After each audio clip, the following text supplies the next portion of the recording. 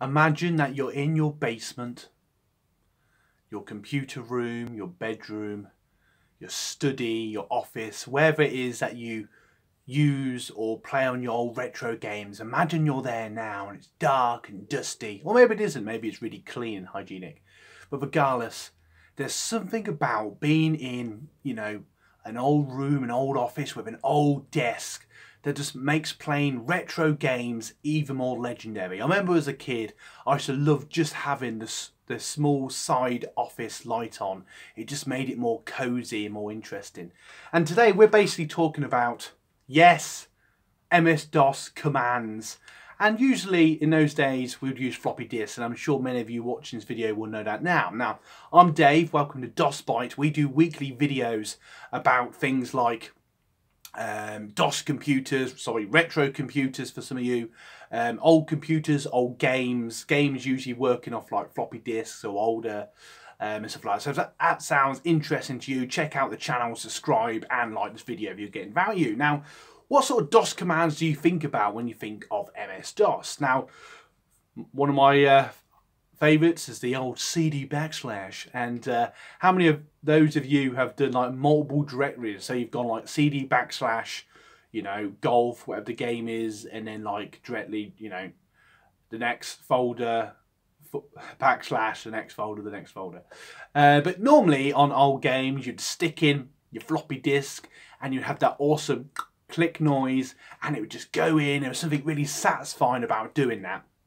And then you would type in CD backslash golf, I'm just using that as an example, and then if you forgot, I was like, oh, what do you have to type in next? And if you've used it recently, you'd probably just type in golf again, and that would be the bat or the ZAP file, and off you'd go. But sometimes, just out of pure interest, I would type in dir, see what the directory was, and it would show you, and it would show you what was in that particular folder or directory.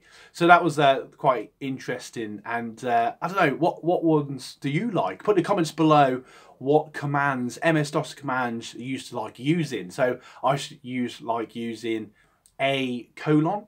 Obviously you'd have to put in the shift button colon to get the two dots rather than the dot and the comma, otherwise it'd get all scared. And that was usually the floppy disk drive on most computers I used anyway.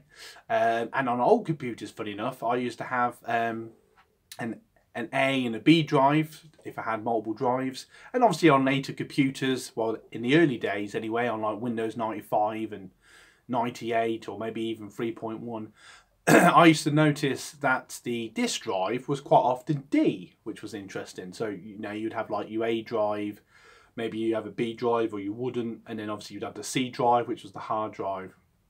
And even though that was the main drive then, obviously earlier computers didn't have hard drives, so that's why A was the first one, and that was normally the boot drive, like on my Sinclair I've showed you in a different video. But yeah, so get back to the point. Let's name some. So you have like A colon, B colon, dir, star, which was, I believe, usually copy all, delete, which was usually just del. And what was quite cool actually, if you did a dir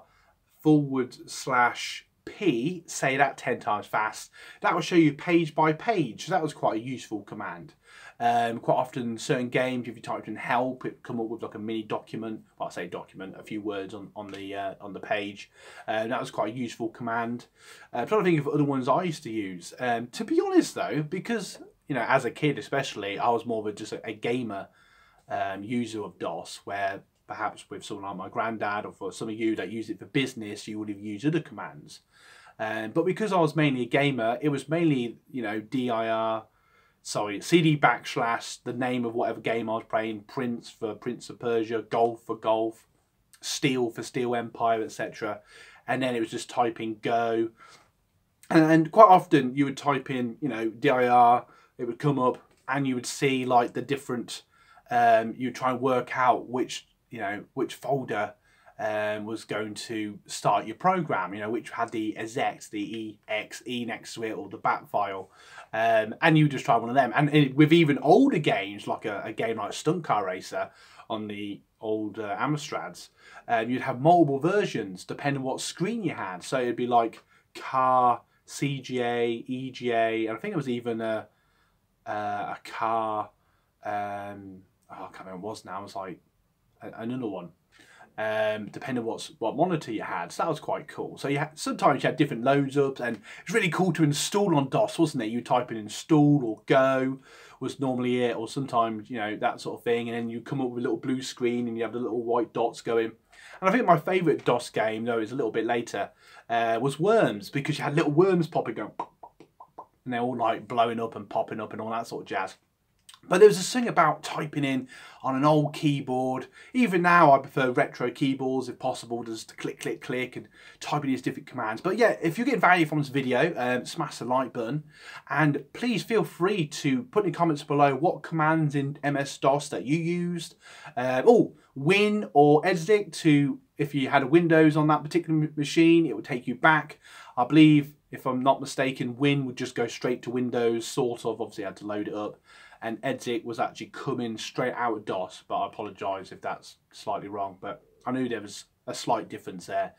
And I apologise, and I know there was loads more, but they're the ones, some of the ones that I used to use. So like I said, put in the comments below what commands that you used to use for either gaming or working. It'd be interesting to know. If you got value from today's video, smash the like button. We do have merch. Support the channel by subscribing, watching our other videos. At the end of the video, there will be 2 end cards, which will give you even more value, even more interesting videos. And check out our Facebook community, because there's, what, 68,000 people there now, so shout out to them. And just briefly, question of the day, did you have one favourite command on MS-DOS?